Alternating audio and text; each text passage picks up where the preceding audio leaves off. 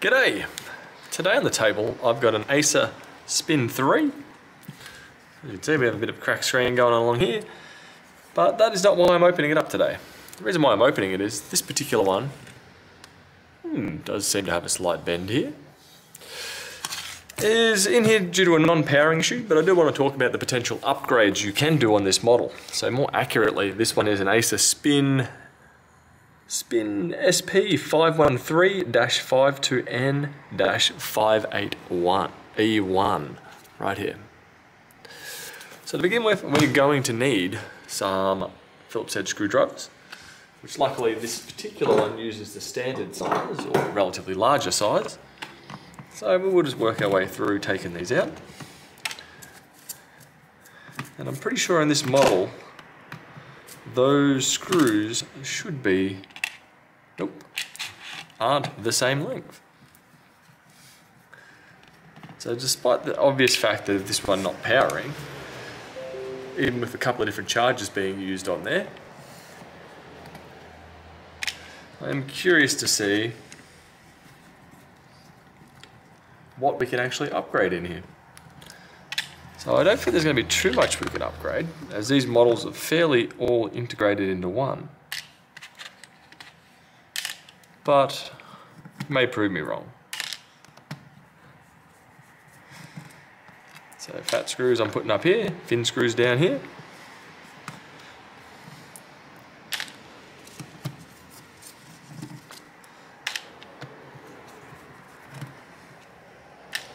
And I'm assuming this one here is going to be a thin screw. Yes. So, fat. There we go.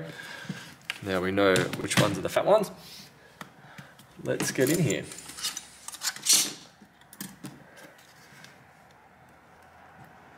Now, I'm going to need a thinner pry tool to begin with.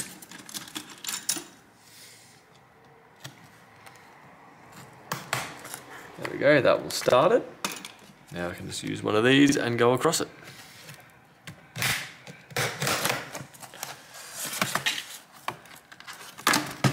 And we are in. So sadly, looking here, there's really not that much we can upgrade.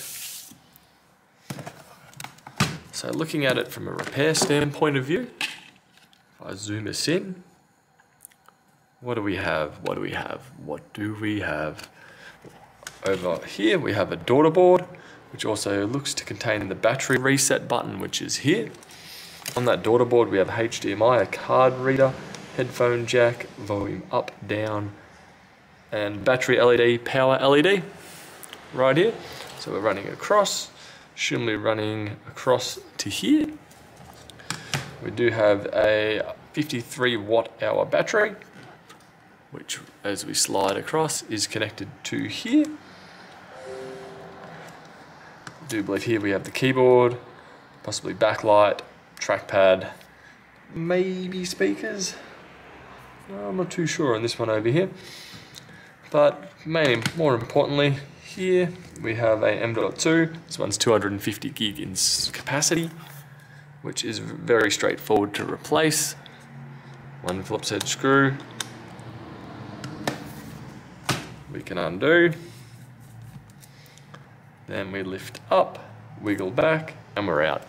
So this one here looks to be a M.2 SATA, going by the notches that are on here. But I'm assuming this particular chipset and board would handle a NVMe drive. I just believe at the time this was the more commonplace of drives. You can also upgrade your wireless card, which is located here. For maintenance, what have we got? I didn't miss that we have a power button located over here. Connection wise, fan connection. What else have we got here? I'm assuming webcam potentially, maybe touchscreen, probably webcam. We have the CMOS battery just here, which does look to be pretty straightforward to replace. Going over here, I'd say that is the integrated RAM modules right here. I see SK Hynix on there, which are a RAM manufacturer, so RAM cannot be upgraded.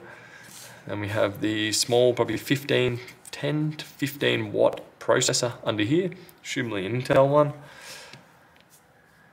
connector for the display, and here we have the power cable connector. This is what I want to do. I'm just going to test out the previously repaired charger. So an Acer 45 watt charger I would assume this to be. I'm not seeing the model on here.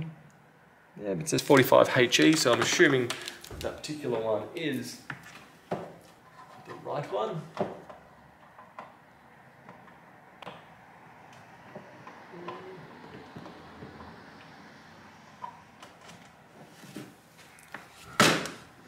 So now I'm going to plug some power into here, which I'm assuming won't turn on. But before I disconnect here and try a different power,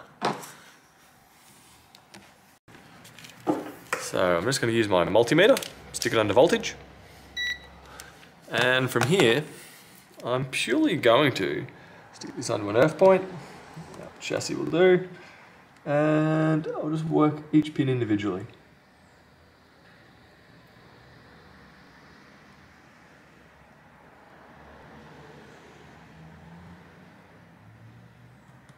Is it my earth that's faulty?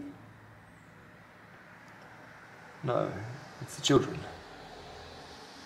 Simpsons quote. No, right now I believe it's either A, the charger, or the charger port, which it does seem really weird that I can see an exposed pin located here. So I don't know what the go is with that. And before I grab a different charger, I will just lift up this hinge and have a quick look and see what we see. So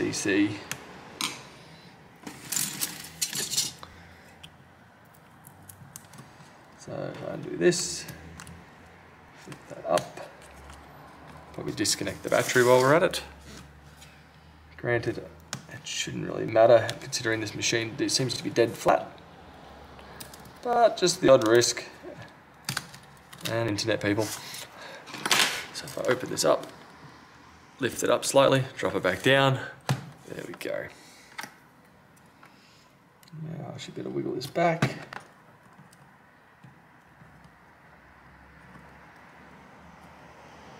Wiggle it out.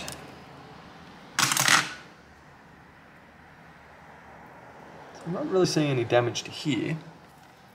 So we'll just see if I've got a different charger I can quickly try. The customer did mention they have tried it on a different charger, but it's always best to try your own. So one fresh brand new charger, plug in some power. I get no charge light on the side, but also there is no battery plugged in right now, so that is not a good indication. Hitting power, I'm getting no response. I'll disconnect and reconnect. And let's check those connections down here. Use the HDMI as an earth.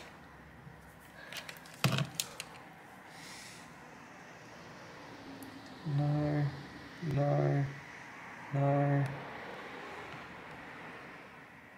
19.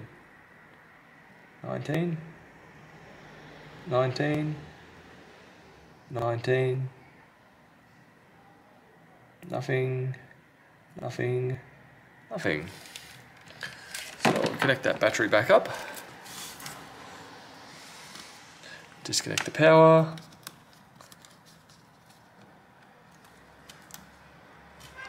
Reconnect the battery. Plug in power once more. And I'm now getting a charge light on the side over here. Hit power.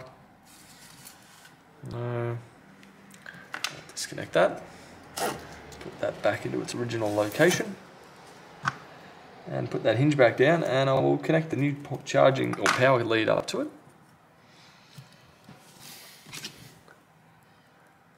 And hopefully this may live.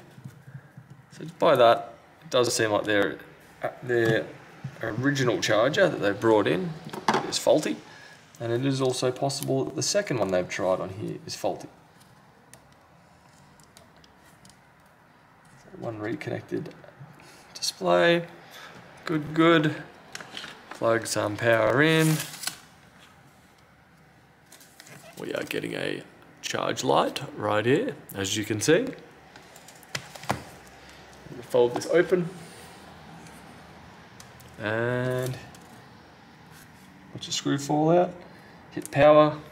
I have backlight on the keyboard and I have Acer written on the screen. So simply a case of a faulty charger. It's good when they're always that simple. It's usually a good reminder also not to always find out for yourself what may be the problem. So being the customer said that their laptop wasn't charging and or wasn't powering and they tried a different charger. Turns out in this instance, if I tried a new charger first, I probably wouldn't have had to tear this down. But then also you guys wouldn't have got to see the inside of an Acer Spin SP513-52, which as we found out is not very upgradable.